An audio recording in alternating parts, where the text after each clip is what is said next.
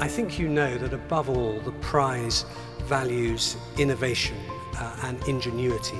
It's very much about the power of people to animate collections and institutions.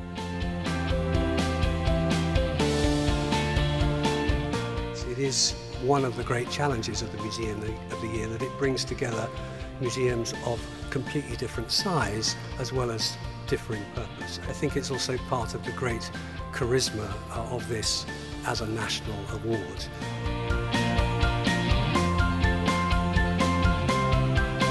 Museums represent for me that kind of basic human instinct to go on pilgrimage to things, and see the real thing and go to a place and learn and have a revelation about whatever and an experience. And so, yeah, it's great.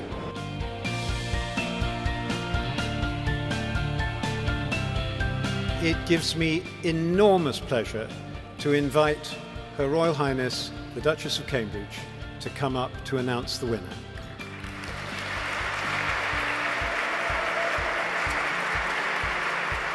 I'm absolutely delighted to be here with you tonight for the Art France Museum of the Year Award in this spectacular building.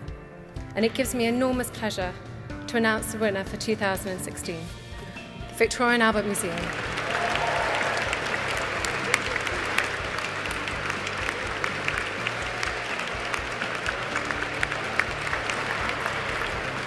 It's a great compliment for our team. Honestly, I mean it. The V&A is a great team across the museum. The curators, the technicians, front of house, back of house. It's the compliment for you, it's the compliment for the team, and I hope you hear it now. Hey, thank you so much for being here again. It was amazing to be here with so many people excited about museums and culture and what it can do for our society. I thought all 5 of the shortlists were fantastic. Each of them could have won, but the V&A sneaked it because it is a global treasure, so delighted it's won.